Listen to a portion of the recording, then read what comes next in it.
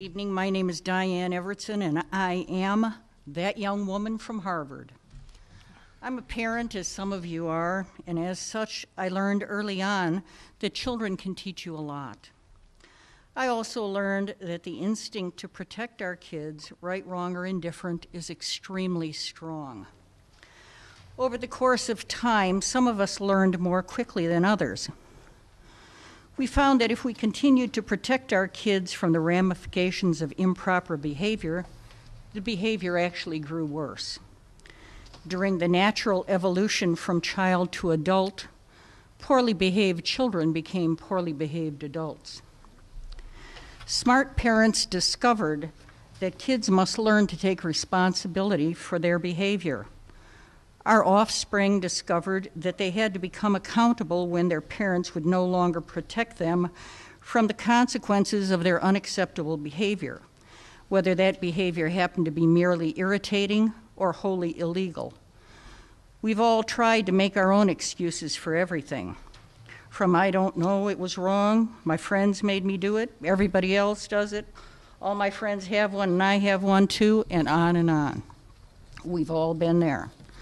Now, of course, we are adults dealing with adults who make the mistake of excusing things that adults do who have engaged in improper behaviors. Those who sneak across our borders to enter our country illegally or overstay their visa in defiance of our laws are more than happy to engage in childlike excuses to rationalize their unacceptable behavior. There is a constant barrage of excuses, including a desire for a better life. No human is illegal. It's our continent. It's for the children, which happens to be my favorite. And now it's a moral thing. Families shouldn't be divided. Let me assure you, there is no moral imperative demanding that American citizens allow others to break our laws and rape our economy. Quite the contrary, our national rule of law demands compliance through an orderly immigration policy already in place. Our prisons are filled with Americans who have given birth to or fathered children, and parenthood does not excuse one from obeying our laws, nor does it allow one to continue to break our laws with impunity.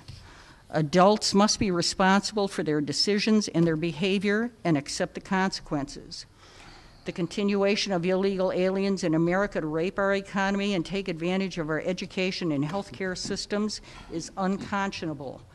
Remittances from the United States now stand at $55 billion. That's $55 billion which is not invested in this country, $55 billion which is not spent in this country, and therefore no sales taxes are spent.